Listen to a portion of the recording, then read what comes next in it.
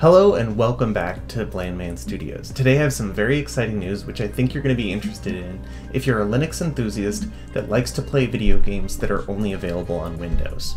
So today I spun up a new VM because, as per usual, I was having Windows dependency issues and I wanted to install this Nvidia Flex project to a clean build of Unreal Engine so I could check out their I guess physics simulations. They've got these cool little torus donuts, soft bodies, little octopuses that you can kick around, and fluid simulation that looks really good.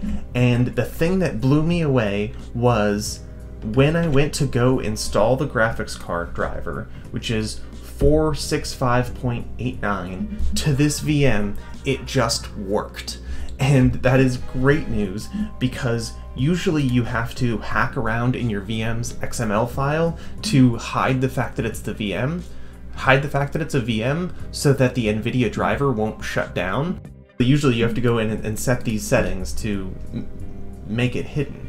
But I went to the VFIO subreddit and found out that this is real. It worked without a problem because Nvidia now is starting to beta support the thing I've been using it for, which is playing video games and developing video games inside a VM.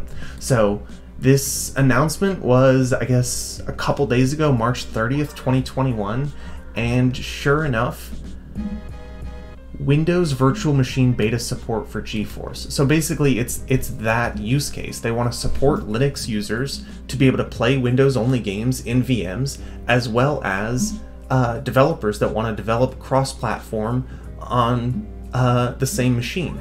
And so they also put up this knowledge base article about it, and I think it's just so exciting that it worked. So it is already integrated into whatever the latest software is. I just showed it.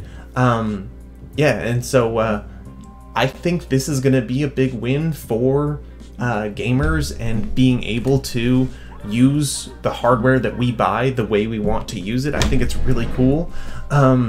And so hopefully this continues to build momentum behind gaming on Linux or using Linux full-time and being able to game if you'd like to. So thanks for watching. I've been Steve, you've been you, and this has been BlandManStudios, where I make creative stuff and talk about the technology behind it. If you want to stay up to date on the latest stuff I create, hit subscribe or follow BlandManStudios on Instagram or Twitter, and honestly, just have a great day.